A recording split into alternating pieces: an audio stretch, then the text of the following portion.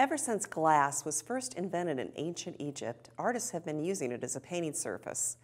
The Romans were the first to make clear glass, and centuries later, a vitreous paint was invented, one that could be permanently baked onto the glass.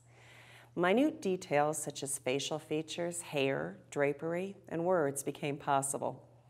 By the time of the Renaissance, painted glass windows were an important means of communicating stories and historical events to a largely illiterate audience. A translucent painting, lit from behind, is just as unforgettable today as it was centuries ago. Rather than using fragile glass or vitreous paint, allow me to demonstrate a means of creating transparent paintings with acrylics. These little gems are designed to hang either in a window or near a light source. They cast a colorful shadow and glow as the light passes through them. These aren't painted on a transparent surface, these are the transparent surface. I call them light-catching rings. This is a non-glare sheet protector. It's available at any office supply store. It's inexpensive and transparent with a very smooth, glossy surface. Not the type of surface you'd normally use for painting, right? As you can well imagine, the paint just wants to peel right off of this. Well, in this case, that's just what we want it to do. First, we need a frame. A gold tone welded macrame hoop is very pretty, and it's ready to use. You could also use a canning ring or a rigid O-ring from the hardware store, but a very simple and inexpensive way to make a frame is with natural reed. You know, the kind that you use for basket weaving.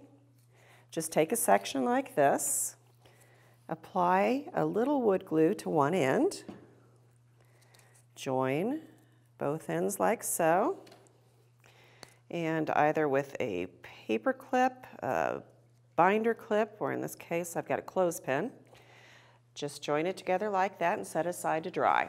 Once it dries, it can be painted or it can be left natural. Now, trace around the hoop on a sheet of paper with just a pencil like this, and then create a sketch on the inside. Here's one I already have completed. Take the sketch and slide it into the sheet protector. And then you'll need a rigid piece of cardboard or mat board or foam board, something on the rigid side. Just slide it in behind, just kind of as a backer like that. For best results, make sure that the plastic is clean and free of oils. You can use a little rubbing alcohol on a cotton ball to clean it if you'd like. So now I'm going to create a little painting right here on the surface using Blick Acrylic Student Acrylics. Now you could use tube color acrylics, but from my experience, they want to adhere to the surface a lot more than Blick acrylics do. And we want this to be able to peel right off. So I would recommend using a student grade of acrylics, such as our Blick acrylic. Now some of these colors are going to be a little more transparent than others. And if you wanted to, you could do a second coat just to have better coverage, but that's also going to make it a little bit more opaque. So I'm going to just choose to do one coat. Sometimes you might see the paint is a little wet or reacting to something on the surface and it will crawl a little bit. It'll kind of want to scoot away from the plastic. I don't see that happening today, but if that happens, just load your brush up with a little bit more paint and keep on applying it. All right, now I'm going to set this painting aside to dry. Usually it just takes a few minutes, really. It doesn't take long. Depends on how much paint you actually put on this. Here's one that's completely dry.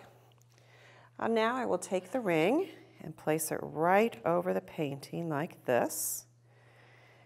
And I'm going to apply some gloss, acrylic gloss medium. This is the Blick acrylic gloss medium.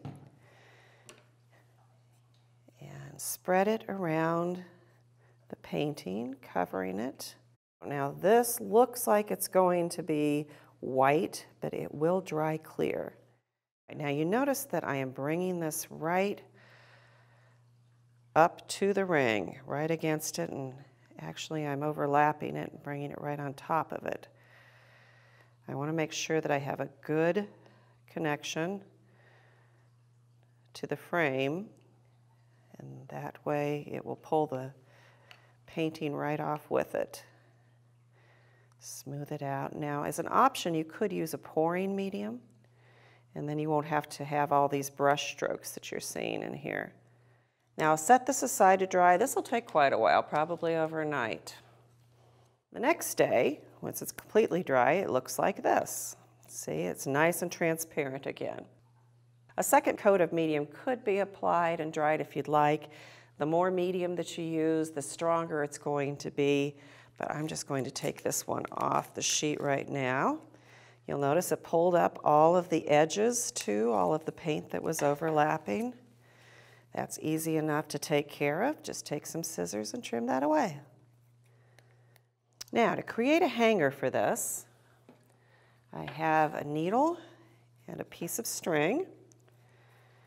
And I'm just going to right up underneath the ring, I'm going to poke through the medium like that. Pull it through, leaving just a little bit here at the end to tie in a knot, and that will give me a string to hang it by. Give it a double knot. Just a couple of options that I'd like to share with you before I finish. An aluminum sculpture wire could be used in place of the ring. The finished piece will be very flexible, like this little flower I created here. Additions, such as glitter, tissue paper, string, or natural pieces like leaves can be included in this as well. Just make sure to seal them between layers of medium. I hope you enjoy making your own painted light catching rings. You'll find complete instructions and materials at dickblick.com. Thanks for joining me.